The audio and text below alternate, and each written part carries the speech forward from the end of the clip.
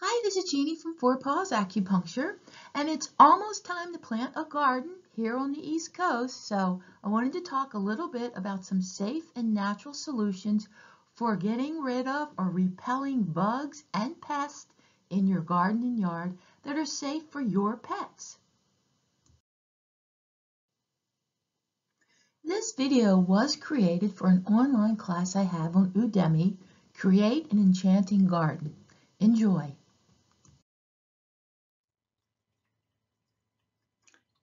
In this section, we will have to talk about natural pest repellents. Not a fun topic, but it must be discussed.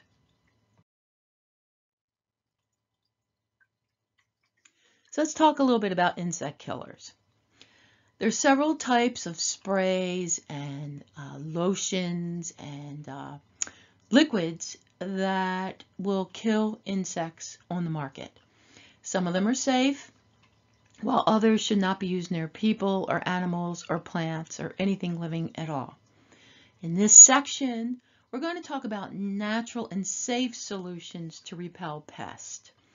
Sometimes, however, I realize you have to resort to using a stronger formula. You might have to bring in a professional to come in and take care of pests that you can't get rid of. And we're not going to cover that in this chapter because only you can decide when it's time to do something like that. So make sure to read the reviews online or talk to your local nursery and use caution before buying any kind of insect killer or repellent.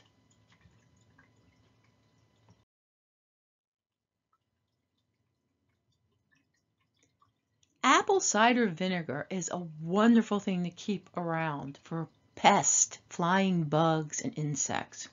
You can place a very small amount of apple cider vinegar or even white vinegar, doesn't have to be apple cider, mixed with double the amount of water in a small cup or jar, and you can keep near your house plants or inside pots or greenhouses. I put little caps or little paper cups all around the house, especially in the greenhouse area, with a little bit of apple cider vinegar mixed with water in it to attract those flying pests that you see, the little fruit flies and other fly things that are flying around the house to make you crazy. It really does work. This will attract and kill off those pesky little flying bugs. I have some in our greenhouses, and in the summer I also put some around the garden bed too to attract the little flying gnats that are pests.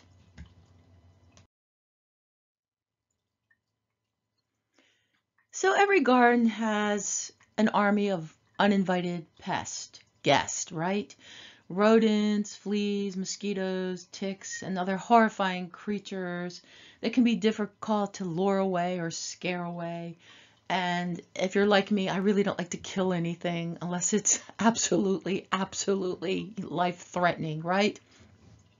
So it's best to plan ahead of time to deter these pests before they have time to build villages and cities in your garden. Fortunately, some of the floral scents that humans love are usually the ones that are repulsive to troublemakers, and we're going to talk about those.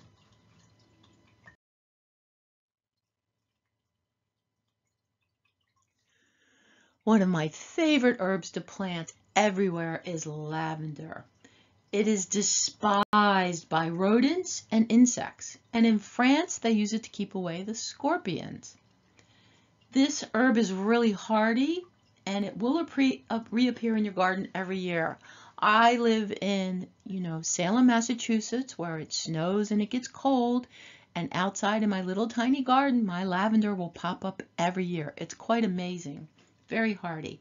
It can also be dried and put into sachet bags around the house, or you can hang it upside down and dry, and it smells so good. Lavender calms the mind and soothes the soul, so keep a little bit by your bedside and plant some in your garden to keep away those pesky pests.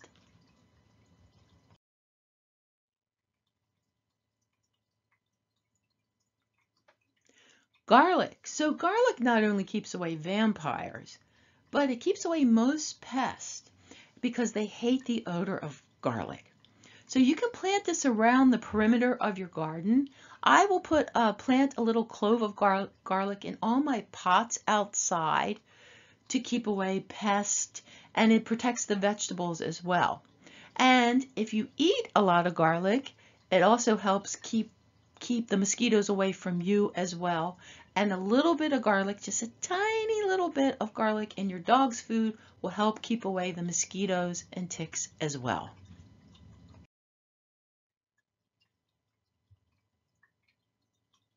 Citronella. Citronella grass helps to keep away mosquitoes, and it gets so big when you plant it. If you plant it in your yard or in a big pot, it really does get huge. You can find citronella essential oil spray or even candles to use in your patio or homes, and also citronella incense you can find. Please do not apply essential oils directly onto your pets.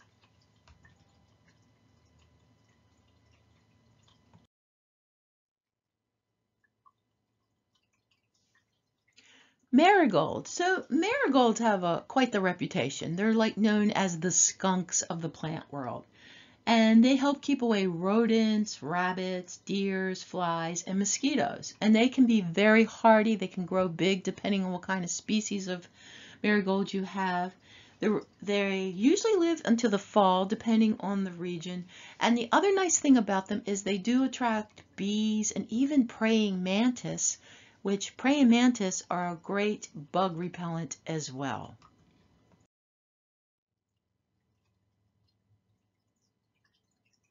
Chrysanthemums, which are also known as mums, help to keep away ants and roaches and ticks, mites, and it's even said that they help reduce or inhibit bed bugs. Good thing to know, right? It's a wonderful flower to plant if you have pets prone to fleas and ticks as well. Praying mantis. Now this is an actual picture of a praying mantis that was living in our garden all last summer. And it was quite impressive to watch this creature that looked like something from a space alien movie in our garden every day. We named her Sam, by the way. So the praying mantis will eat soft-bodied creatures like mosquitoes and aphids and caterpillars. They're very nasty. They really are scary when you watch them attack a bug. They will eat beetles and grasshoppers and crickets and any kind of other pest, even if it's not considered a pest to you, they will eat it.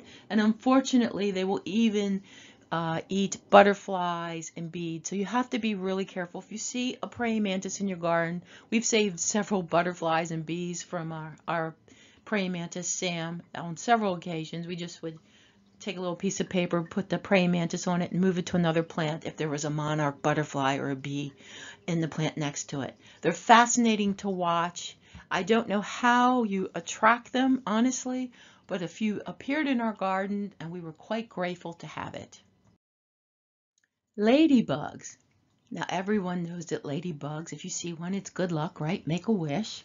And they eat aphids, a type of small wingless bug that feeds on plants and plant tissues, and they also transmit virus to your plants. So we want to get rid of those. And an adult ladybug can consume hundreds of these every day. Usually ladybugs will find your garden, but you can also buy ladybugs sold in garden shops, and they come like in a little container with a little screen over top of it, and you take them home and you put them out in your garden and they fly all over the place. They are quite impressive and they're so fun to watch.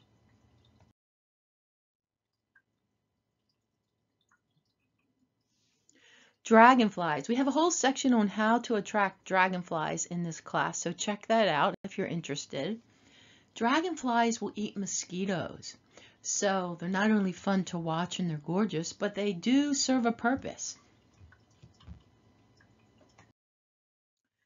Okay, we have to talk about rodents and rats, which I really don't want to. Sometimes sprinkling cat litter from a cat box that's been used around the perimeter of your garden, basement, or areas that rodents hang out and play can deter them. Sometimes not. It will depend.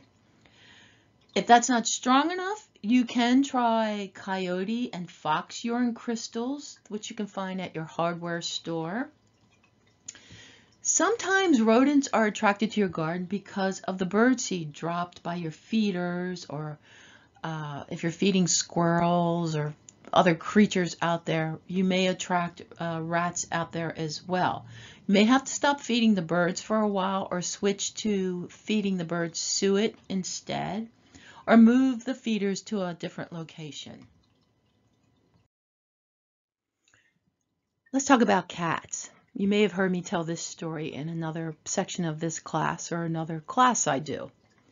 Having a cat indoors or out will definitely help keep rats in or out of your house, right?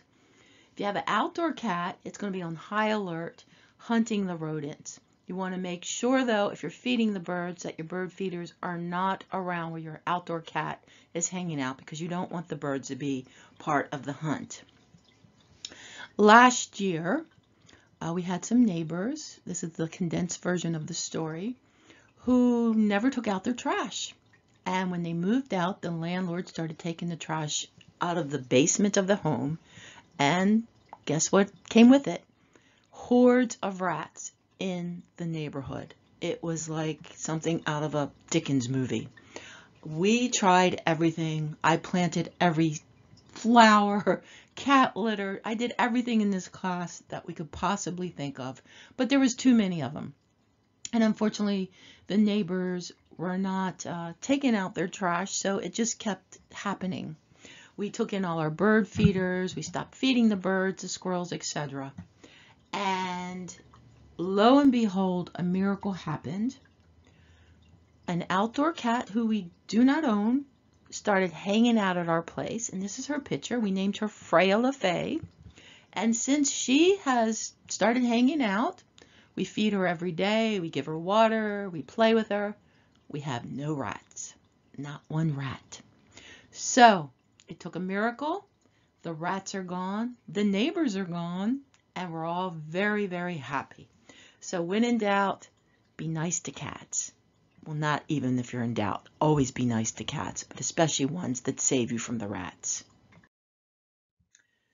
If all else fails with the rats and you don't want to call an exterminator because they do cost a lot of money, you could do a novena to St. Gertrude of Nivelles, the patron saint of cats, crazy cat ladies, gardeners, and rodent infestations. Her feast day is March 17th.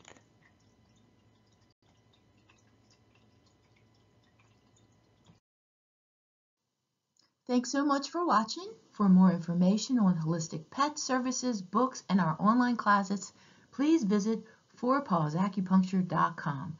Thanks and have a pawsome day.